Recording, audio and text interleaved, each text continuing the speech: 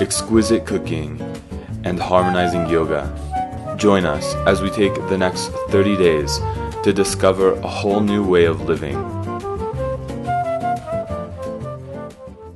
Hello, welcome back. Alright, so our meal for today is going to be an infusion of some Thai food with Indian food. Now let's go through our major ingredients, and then along the way sometimes I add stuff. On the veggie side of things, what we have are some mushrooms. You can use whatever kind of mushroom you want. This is rhubarb. Other vegetables that you could add is celery or even bell peppers. And then I have some carrots. And then a jalapeno pepper to add some zest. Then we have minced, I pre-minced this ginger, and then also minced garlic, which I bought in a jar, which is good and simple to use. And then for our shell, we have chapatis. Now these are ready-made chapatis. All we need to do is throw them on the burner, and then we'll have a cooked chapati. And chapati is much like a tortilla, so another alternative is to use a tortilla. Or you can also make them from scratch, which we'll be doing in another video. Another ingredient, which I would like to add, just because it adds the omega-3 factor and also some fibers, additional fibers to the meal. This is ground flaxseed.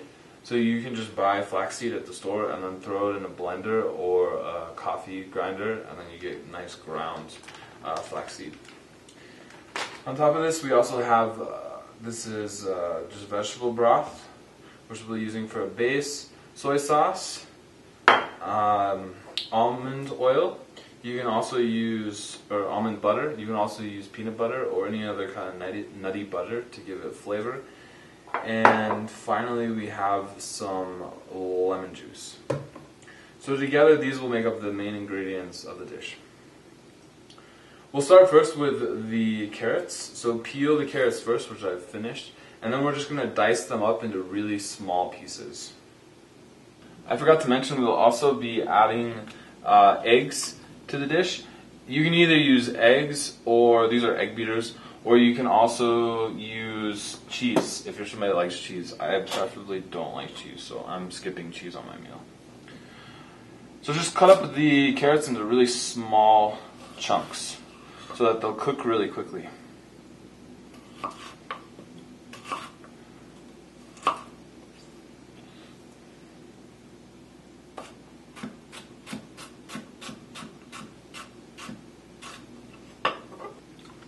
Once we cut up the carrots small, we're going to move on to the rhubarb. Now, because the rhubarb is not as tough, we can cut these into larger pieces, which will give also a different texture, which is nice. So, 1 centimeter width with the rhubarb.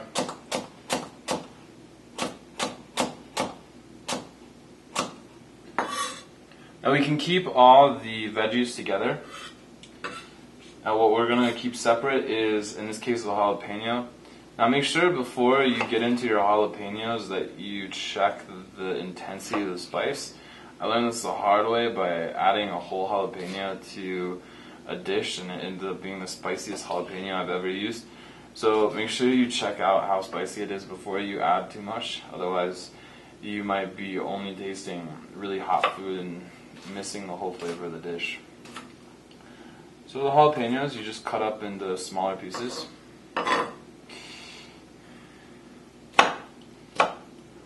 Pieces that will fry easily, and we're just going to put it together with the ginger, because the two can be cooked at the same time.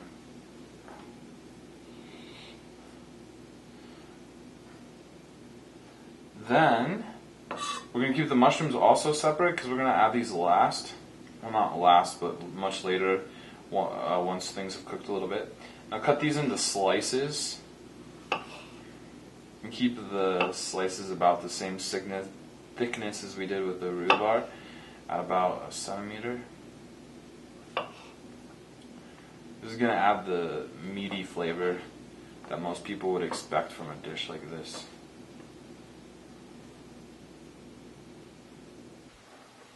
So now we're ready to cook the dish.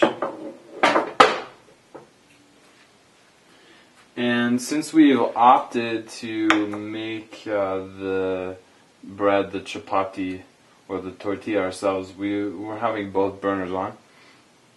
Now we're going to start by adding the garlic.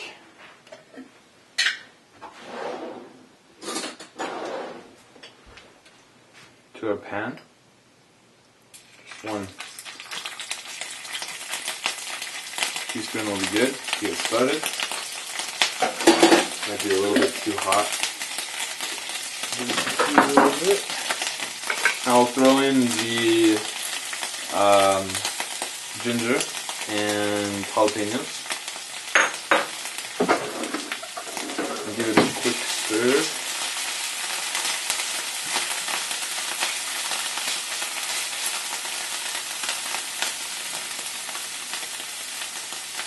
Then we'll throw in our veggies, starting with the just all the veggies in together.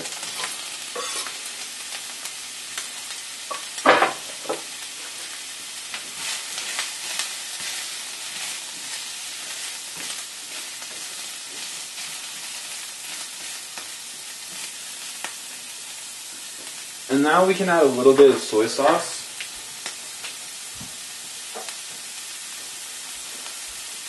As well as the vegetable broth. Just add a hint of the soy sauce.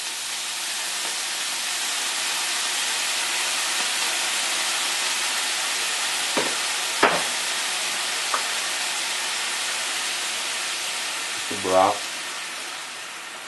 Now the veggies will absorb the broth and the soy sauce.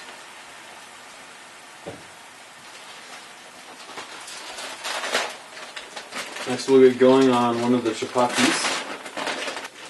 So you just throw it on the burner, or throw it on the pan. Non-stick Teflon is best. And I put down a little olive oil for base, that way it won't stick.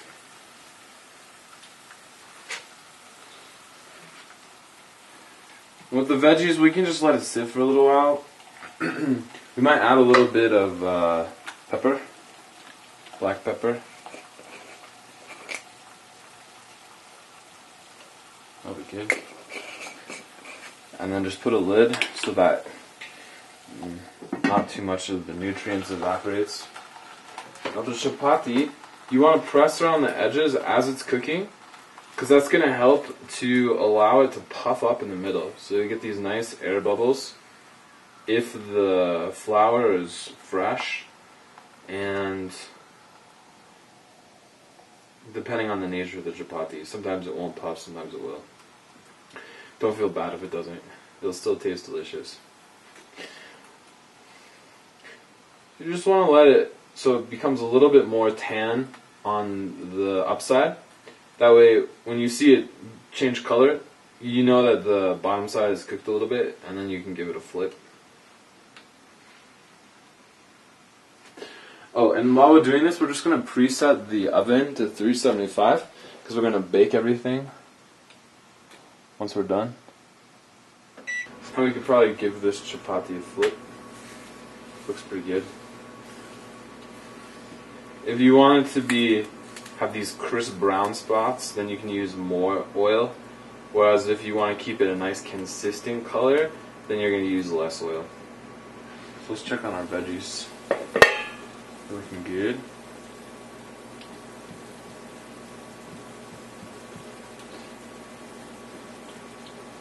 Now at this point, to thicken things up a bit, we'll actually add the mushrooms now.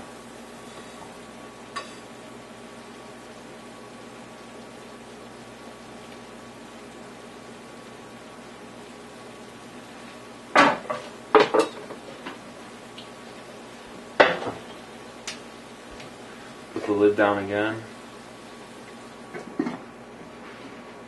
With the chapatis, I'm going to put them on a baking pan. and then I can fill them up as I go. So now we're going to add the butter, whether it be peanut butter or in my case almond butter, to the mix-up. You can add as much as you want. I'm going to probably add 1.5 spoons.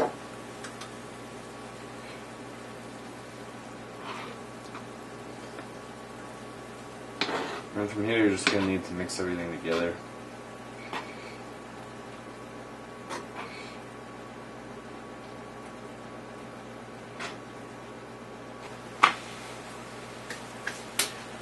Then we can add the lemon, just a hint, you don't need tons.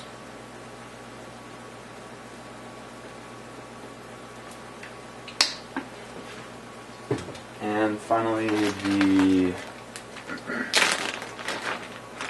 ground up flax seeds.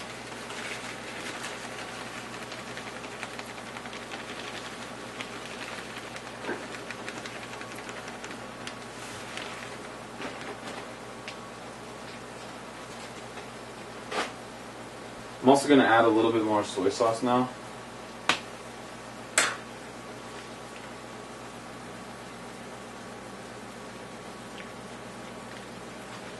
And then give it all one good big mix.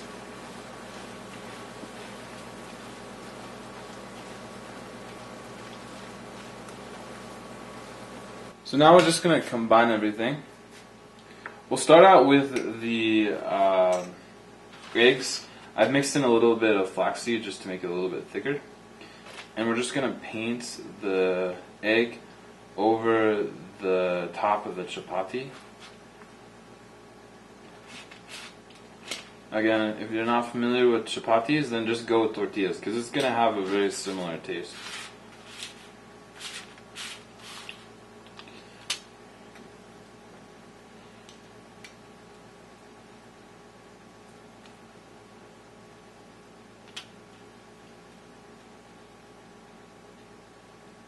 Make sure you get the edges, because that's where we're going to need to seal them off. So.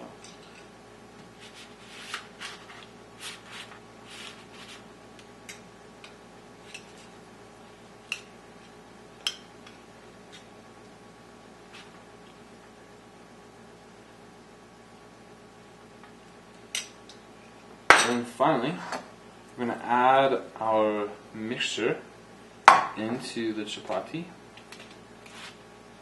Trying to keep it somewhat together. And then fold it over and close it up into a sandwich.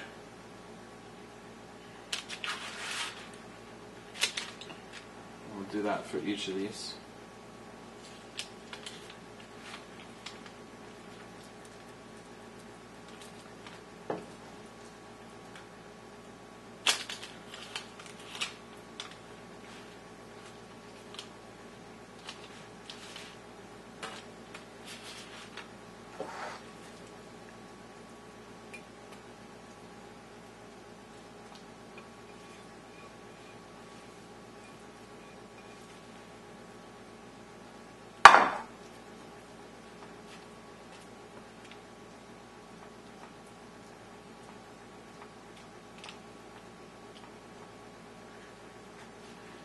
There we go.